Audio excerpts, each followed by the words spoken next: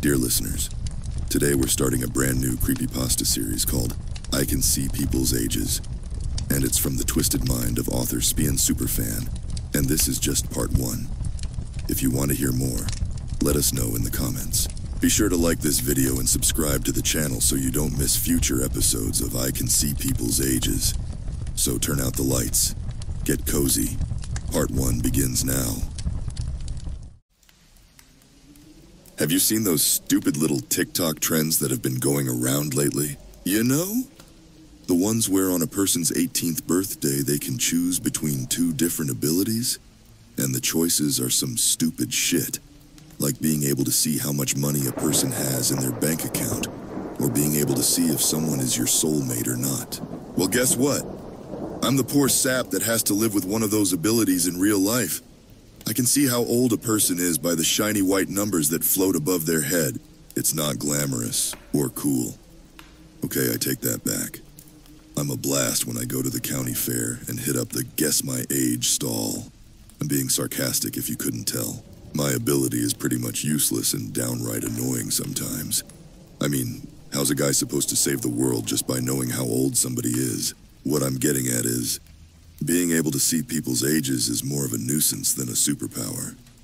The numbers are pretty blinding, and my attention always gravitates to right above a person's head, even if I'm not trying to. Now imagine how that looks to the pretty girl you're talking to, and all they can see is you staring just slightly behind them. I've gotten one too many slaps in the face for doing that.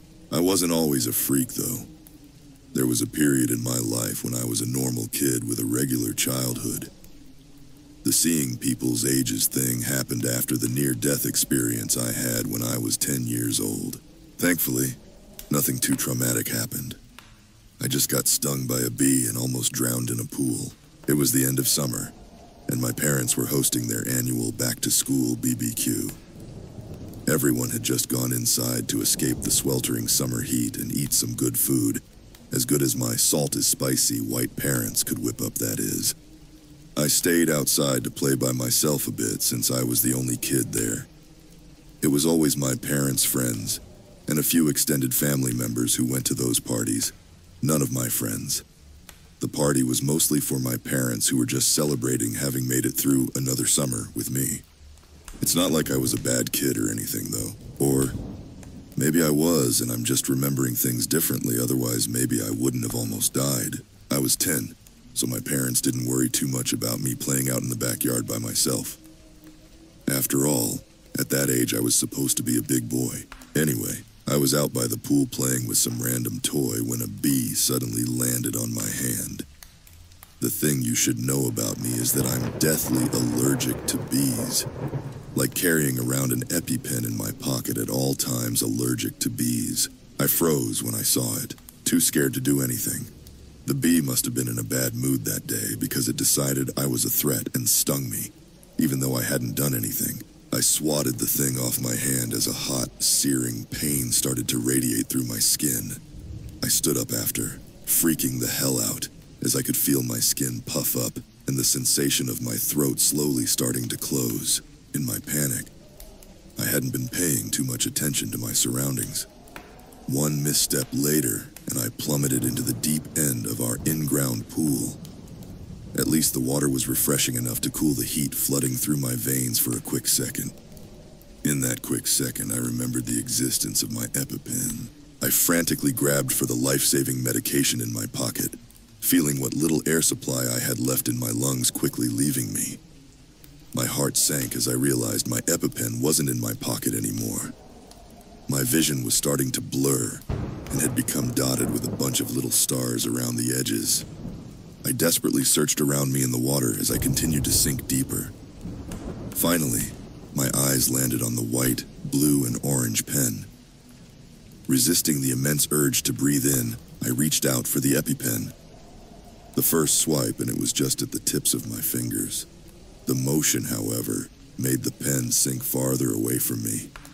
Some bubbles came out of my mouth in a grunt of frustration. That wasn't good seeing, as that breath out was about 50% of the oxygen I had left. With all my might, which wasn't much since I was so oxygen deprived, I managed to swim down and grab the EpiPen. By that point, my vision was almost completely black, and my lips tingled something fierce. Blue to the sky, orange to the thigh. I thought to myself as I uncapped the thing and stabbed myself in the leg, praying the medicine would work underwater. After that, all the fight left me and everything went black and numb. Obviously, I didn't die.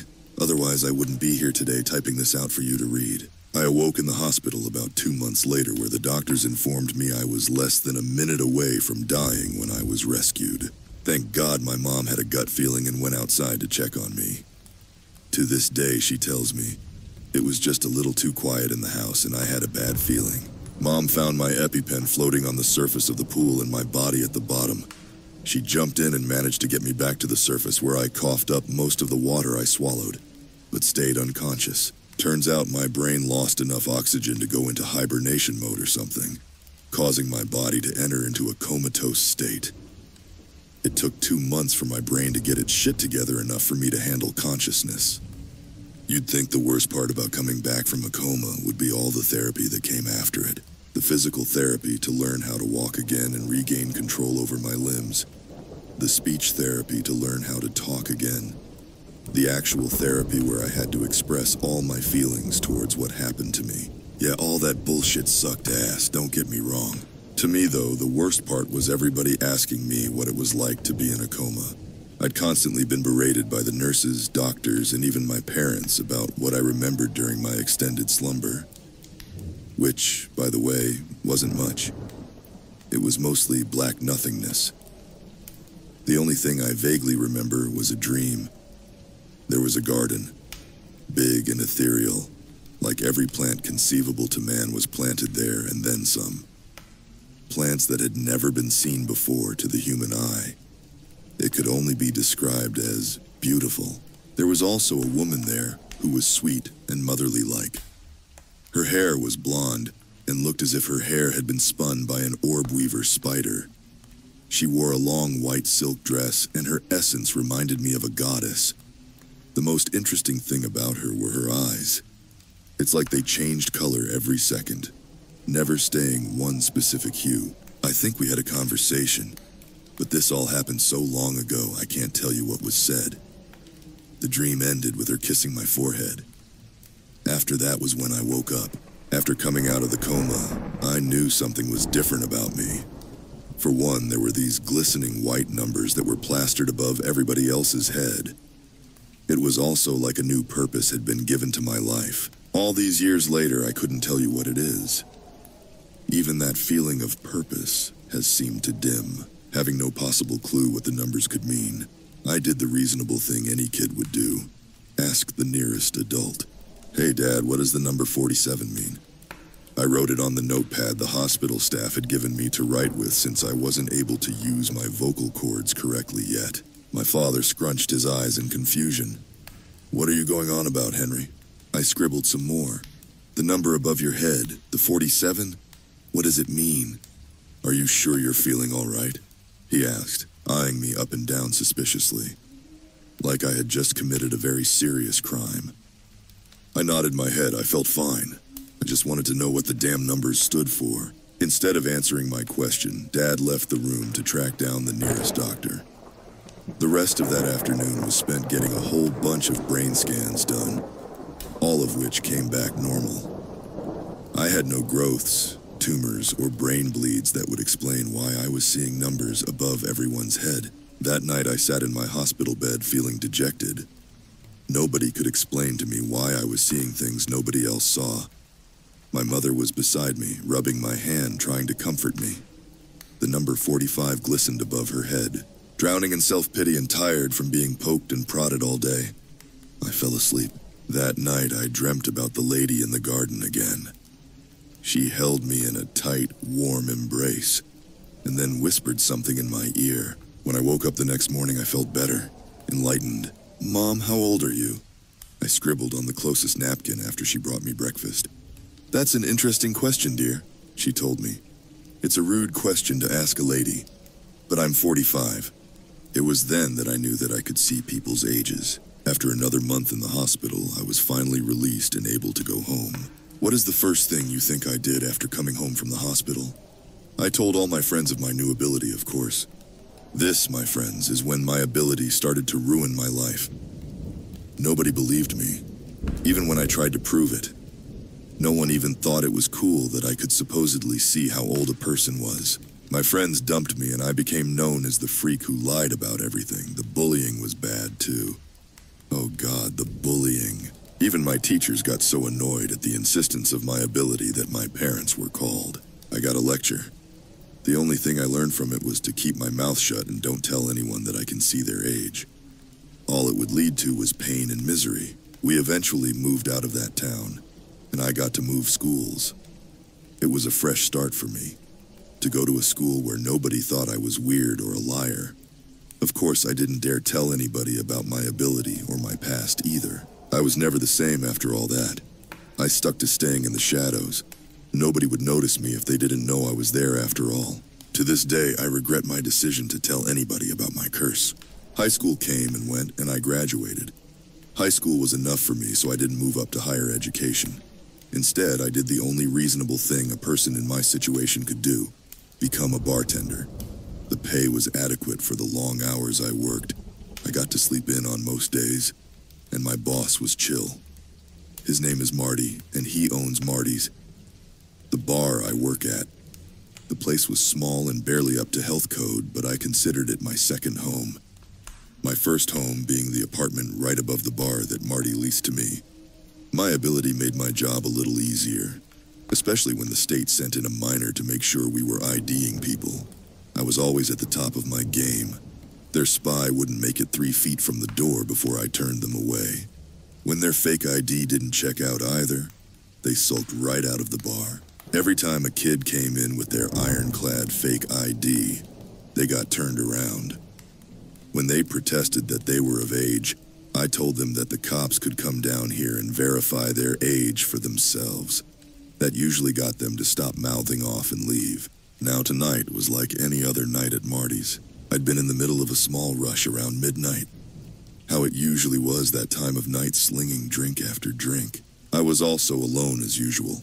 Seeing as I was a seasoned bartender, I didn't really need a barback or another bartender, even though the extra help would have been nice. Marty couldn't really afford it though. It was busy enough where I didn't see her slip in. I had turned around to blend a third frozen margarita for Gladys, one of Marty's regulars. I was stuck in a conversation with her about how good it was to still be youthful. Gladys was full of shit. She always went around telling everyone she was only 46. But her true age sat right above her head in big bold numbers saying 59. When I turned back, I noticed the woman sitting there at the end of the bar, as it had become second nature to me. I glanced above her head slightly to see her age. The frozen margarita almost fell out of my hands. The woman had been typing away at her phone so she didn't notice me fumbling. I quickly handed Gladys her margarita before haphazardly trying to recollect myself. "What can I get for you tonight?" I asked her as confidently as I could muster. I rubbed my eyes, pretending to be a little sleepy. In reality, I rubbed my eyes to make sure I was seeing her age correctly. Above the woman's head in stark white letters was the number 300. At first, I thought I misread the number. After all, she looked like she should have been in her early 30s, not 300. But alas, the number 300 was firm where it stood. Her hair was long, wavy, and a dark shade of ebony, as if her hair was the night sky itself. She had glistening brown eyes that had this hunger behind them. She also wore a shade of red lipstick that popped out at you. For her pale complexion, the color looked really good on her. Ever since I'd gained my ability, the only ages I've seen were normal ones, only going up to 3 digits once when I met a World War I veteran. This woman had to be the oldest person I've ever seen. Against my better judgment, I chalked her numbers up to somehow being a fluke. There was no way someone could actually live to 300 years old, right? "I'll have a Bloody Mary," she said with a toothy smile. Something about her perfect white teeth sent shivers down my spine. It irked me. "Anything else I can get for you?" I asked, remembering it was rude to stare, though she seemed to revel in the uneasy look in my eyes. Names are a powerful thing, you know. the woman stated as she rested her chin on the backs of her hands. I could tell she was toying with me. I chuckled as I grabbed a tall, skinny glass and a stalk of celery. Well, my name has no power to it. I'm Henry. It's nice to meet you. I stuck my hand out to her. She smiled and let out a small laugh before taking my hand and shaking it. Harley. Harley. What a fitting name for the woman in front of me. She wore a leather jacket over a plain white t-shirt. If I had to describe her in one word, it would be biker girl. I like you, Henry, Harley said, flipping some of her long hair behind her shoulder. The flirtatious action made a knot form in my stomach. Thank you, I said, forcing myself to smile, handing her drink to her. I took a second to look her over again before starting to tend to the other customers in the bar. I made sure to keep an eye on Harley the whole time, my curiosity getting the better of me. About an hour later, one of the regulars, Jeb, started to hit on Harley. He was 6 beers deep and couldn't tell his ass from a water hose. Come on, sweets. Come back home with the Jeb. I'll treat you right, sugar. We'll have a fun time. He slurred drunkenly as he wrapped a hand holding a bottle of beer around her shoulder. I could see Harley's features contort into an expression of uncomfortableness. All right, Jeb, I started, slinging the towel I was using to clean a glass over my shoulder. I'm cutting you off. Clearly you've had enough to drink tonight. Jeb waved me off and brought his free hand to Harley's boob where he squeezed it gently. A look of shock and fury filled her face. Jeb, I said testingly, grabbing the beer out of his hand. Leave him alone, man. The 18-year-old kid who came in with Jeb shouted from next to the drunkard. The only reason I let him stay at the bar is because he only ordered a can of Coke. Normally, he never caused trouble when him and Jeb came in anyway. Jeb must have been this guy's into college parties since he was only 22. But with a name like Jeb, I'd expected him to be 63. Jeb was getting more handsy and I could tell Harley was going to snap at any moment. The both of you get out of here now, before I call the cops on you for giving me a fake ID and Jeb for letting you stay in here knowing you were a minor. Like a deer caught in headlights, the kid went, How did you... I cut him off. I don't tolerate harassment of any kind at my bar. Get out now. Jeb's friend grabbed him off of Harley before quickly running out of the bar and into the streets. Harley dusted herself off while staring at the direction the duo ran away in.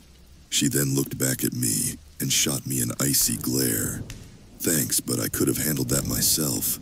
I shrugged in response and went back to cleaning up around the bar. The rush had ended a while ago and only a few patrons were left. A couple, Gladys and Harley. When I turned back to Harley, I noticed she was gone. In her place was a $5 bill and her drink glass. Not one drop had been sipped from the Bloody Mary. I shrugged the ominous feeling that Harley left behind and went back to my closing duties. I kicked a few drunks out of the bar, called them taxis, and then closed Marty's down for the night. The sound of heels crunching against gravel took my attention off the back door to the bar. A tall shadow stood at the alleyway entrance. I tucked my keys in between my fingers and tightened the grip on the garbage bag in my other hand. Like I said earlier, a familiar voice echoed off the walls in the alley. I can handle myself. Harley stepped into the edge of light coming from a street lamp behind her, wiping something off her face with her sleeve. Blood. Her mouth was covered in blood and she had a crazed look in her eye. Her once white shirt, now a rusted brown color. She smiled at me again. This time 2 huge fangs hung in her mouth. The word vampire flooded my mind as her age started to shine more intently above her head. The woman before me was literally 300 years old.